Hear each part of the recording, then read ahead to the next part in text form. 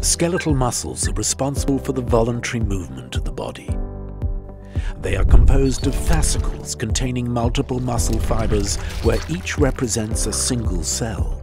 Individual myofibers are covered by a basement membrane, which is continuous with the endomysium connective tissue layer. Peeling away the basement membrane reveals myofibers and the skeletal muscle stem cells, also known as satellite cells, which play a critical role in muscle fiber repair.